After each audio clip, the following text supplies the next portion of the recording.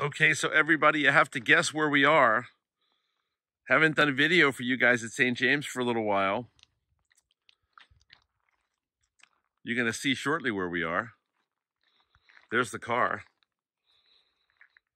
Death Valley. Yes, I'm so excited. We're here. And I'm going to do a cooking class right from here at Death Valley. I'm really kidding, guys. It's like 115 degrees. I'm by myself. That's why the video might not look perfect. I'll move over a little bit. But I just want to let you know I'm going to be doing a really great Italian pasta sauce, and you can use it for fish and meat and all that other stuff. Tomato based. It'll follow this short little video from Death Valley. It's Sunday the 26th. I'm missing Mass now. I'm so sorry, Reverend Cindy, but I promise I will watch it tonight. I'm here by myself. It's a wonderful, wonderful morning. Looking forward to getting back to Balboa Island and cooking for you guys. So hope to see you soon. Now that was a quick move from Death Valley. Back on Balboa Island. Hello, St. James. What a great trip. Just a 24-hour trip to Death Valley yesterday. Partial Saturday. It was amazing. 115 or so degrees, but wonderful. Back on Little Balboa. Looking forward to doing this short cooking class for you guys at St. James. And wonderful parishioners. So I miss everybody so much. I can't wait till we get back. Today we're just going to do a simple tomato-based sauce, which is good for pastas, it's good for fish, it's good for chicken, it's good for just about anything. Chicken parmesan, eggplant parmesan. So what I'm going to do first is a couple things. I'm going to just shred a carrot first. So I cut the carrot, okay, simply, and then I'm just going to shred it, okay? So I'm going to just use a nice microplaner like that. We'll shred it and get it going. Just, do one carrot, it's good. And that should be enough. What the carrot does, it adds sweetness, which I think is really essential in this sauce. This the tomatoes that I'm using are unbelievable, and I'll go over that and where you can buy them. We'll eat that too. Oh, that looks so good. So, what I'm going to do is I'll get this going. I'm going to start the stove, but a little bit of olive oil first, wherever we can find it. Extra virgin, right here. Nice. We're going to get the carrots going right away. Carrots, onions, same time, it's fine. We're going to do one onion. I'm not going to bore you with me cutting the whole thing, so I'll cut this short a little bit, but I'll show you a couple of little tricks on onions. Cut the edges off, cut it in half like that. Peel it like this. I'm going to show you one little part of it, okay? Take all the outside off like this. We're going to score it on the bottom like this. Just be careful with your fingers, okay? We're doing a small dice here, keeping it together. Then we're going to cut it like this, not going all the way to the end.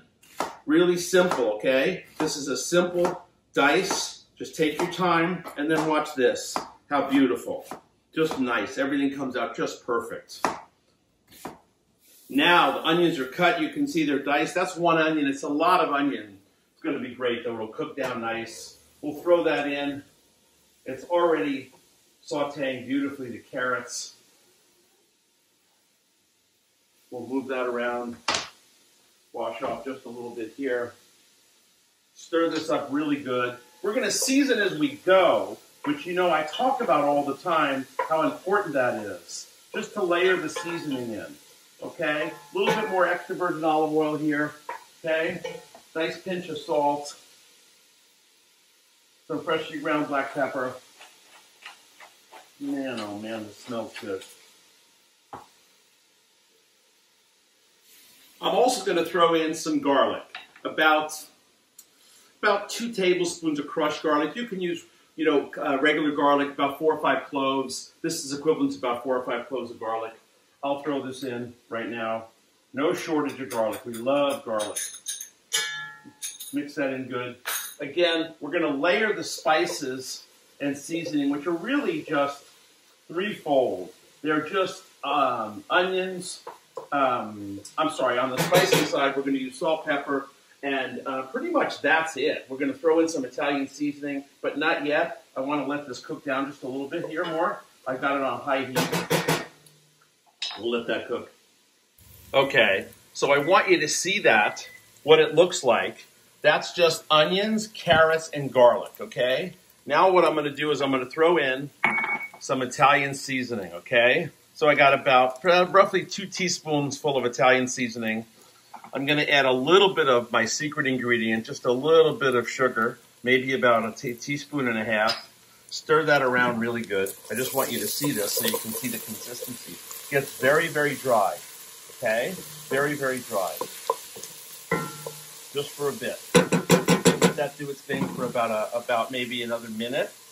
Okay, so now that I put a little bit of sugar in there, I'm going to add some white wine. Just be careful so it doesn't flame up.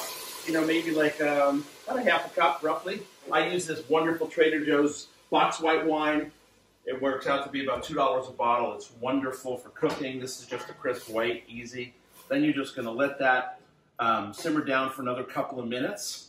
And then at that point, the only ingredient left to add really is the tomato sauce, which I'll add in a little bit, and then I'll do some basil. Okay, so I dried out the wine. It's just about dry. So I have the onions, garlic, carrots in there, the Italian seasoning, white wine, a little bit of salt, pepper, a little bit of sugar. Now I'm going to take this whole thing of tomatoes and carefully pour it in here, okay, so I don't make too much of a mess. Okay, this can runs about $4 at Restaurant Depot, just so you know. Amazing, amazing, amazing. I'm just going to mix that around. I'll show you in a little bit. We'll get a little more close up, okay?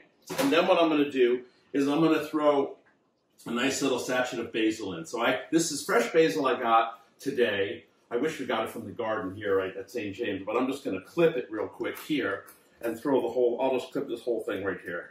That's it, just like that. Okay, no prisoners here. You just tie it up. That's it. Just tie it nice.